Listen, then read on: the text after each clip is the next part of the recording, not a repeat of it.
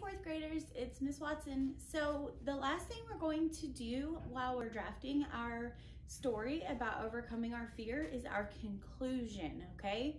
And conclusion is how we wrap up our whole story. Now I know you're probably thinking, well, wait a minute, I've already written the ending to my story. Yes, you have.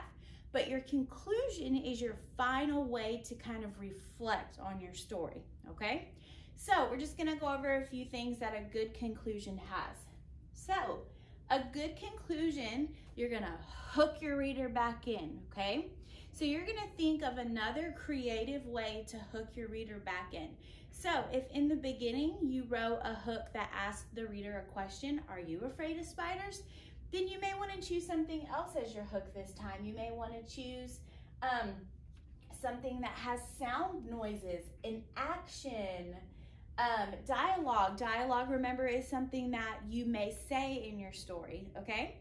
So this is your last chance to get your reader's attention before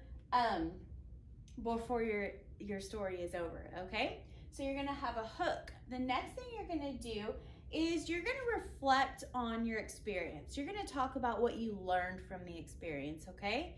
So in life, we learn lots of lessons, okay? You may learn, I need to be nice to everyone. Of course, that wouldn't really fit into this situation, but I want you to think about what you learned from this fear and how you overcame it, okay? So for example, I learned being on stage isn't as scary as I thought. Okay, so I'm reflecting about my story. I learned spiders help keep bugs away. Okay, so just anything you learned from your story.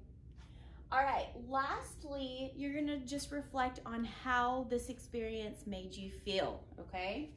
So what I like to do when I'm reflecting on that is I like to use figurative language because I feel like it paints a really good picture in the reader's head of how you're feeling, okay? So an example is, overcoming my fear made me as proud as a first place winner. So I'm comparing myself to a first place winner, okay? You could say something like, overcoming my fear makes me as happy as a kid on Christmas, okay? You're comparing yourself to a kid on Christmas. Okay, so I want you to think about how you want to write your conclusion and some of the things that we talked about that need to be inside of it to kind of wrap up your story.